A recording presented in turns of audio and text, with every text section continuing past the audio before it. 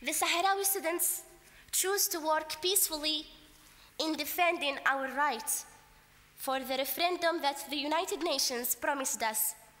But despite of this, those who take part in peaceful demonstrations are far too often victims of human rights violations. I'm gonna now show you some photos of my friends. Most of the photos are taken by me. The Sahrawi students that have been attacked by the Moroccan police just because they demanded their legitimate right in peaceful demonstrations at the university. His name is El-Wali Qadimi, and we had a demonstration on the 14th of May last year, and the police stormed the university. They threw him together with another student from the 4th floor of the campus, and he is now half handicapped. This is my best friend, Sultana Khaya. We were participating in a peaceful demonstration in 2007, and the Moroccan police stormed the university, beat us so harshly to the extent that she lost her eye.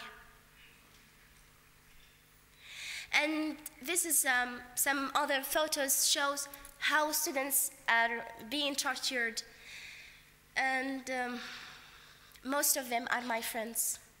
This is me after a demonstration and after brutal beatings by the Moroccan police. Important organizations have been very concerned over the human rights situation in Western Sahara. The UN High Commissioner for Human Rights is one of them. In 2006, they wrote that the Sahrawi people is not only denied their right to self-determination, but equally the right to express their views about the issue, to create association defending their rights, and to hold assemblies to make their rights known. Human Rights Watch, in December 2009, documented that there are arbitrary arrests, unfair trials, restrictions on associations and meetings, and police violence and harassment that goes unpunished. In January this year, the organization Freedom House named the occupied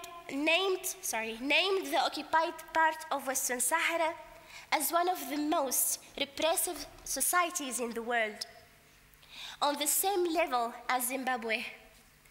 Amnesty International regularly issues reports of unfair trials against Sahrawis.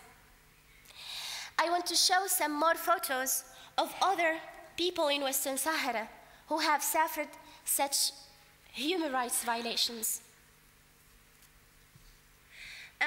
This is a high school student who was tortured because he attended the demonstration in his school.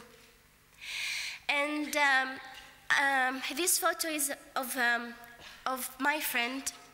She's 16 years old girl, and I cannot show her face since she has gone through a very horrible experience. She's my little friend's friend, and she used to visit us to have dinner and tea. On Sunday, last Sunday, she was in her way to her school, and the Moroccan police kidnapped her from the street. They put dirty cloth on her face, and they raped her.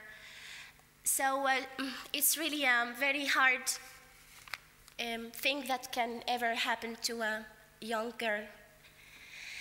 This guy, his name is Salik Saidi, and he was taken to the police station where they poured benzene on him and put fire during the interrogations.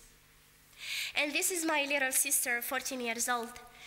Last time in 2007, while I was here in Norway telling about human rights violations, the Moroccan police, to revenge me, they stormed my house, detained my mother, my sister, and my little sister, tortured them, mainly because I am defending the human rights.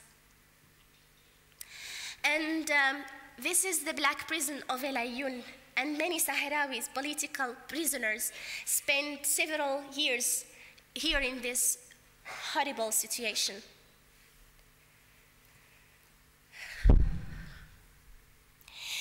Those who speak out for the Sahrawi's rights are constantly under surveillance. Tuesday last week, the day before I left to Norway, Moroccan civilian police was hanging around my house. That is the most normal way of surveillance. But it also takes place in many other ways. It has even happened that when a Moroccan student I know was interrogated, the police played for him a conversation that they had recorded of me speaking on the phone with him. Harassment and beatings are also a normal way of intelligence work. About 2 weeks ago, 2 of my friends, both teenage students, were beaten by the police during interrogations. And they were both asked about my program here in Norway. When the Sahrawi students manage to finish studies and return home to Western Sahara, it's hard to get a job.